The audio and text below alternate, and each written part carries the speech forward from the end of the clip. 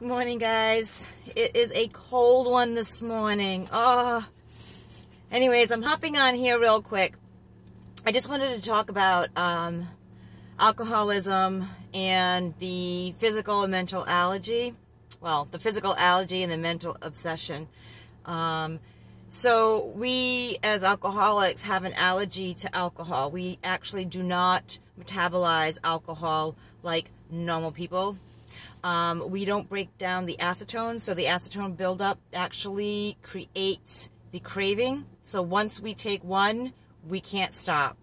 And our bodies are actually they're not breaking down, they're not metabolizing the alcohol like other people, so that it causes this intense craving.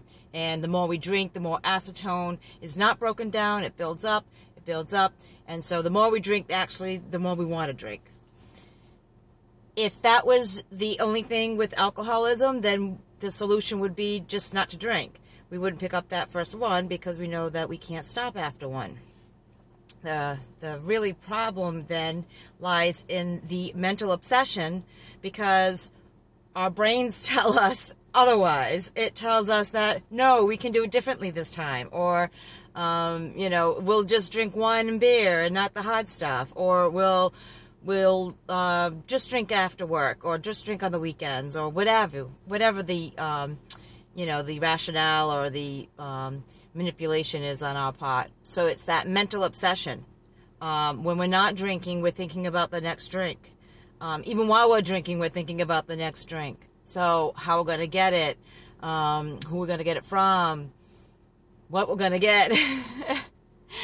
So it's a vicious cycle. Either way. So the solution then is dealing with the mental obsession, which is a spiritual solution. And they provide that spiritual solution in the 12 steps of Alcoholics Anonymous and Narcotics Anonymous. So the solution is a spiritual one, and it doesn't mean that it's a religious one. It doesn't mean that you need to find a God necessarily. It's just having some kind of connection to a power greater than you, whatever that power may be. It could be the sun, it could be the stars, the universe. There's a lot of things more powerful than us. So, but the solution is a spiritual one. The solution is in the 12 steps. It's not necessarily in the halls of AA. That's where we kind of like try to reach out to the newcomers to show them that there's a better way. But the solution is in the 12 steps and working the steps.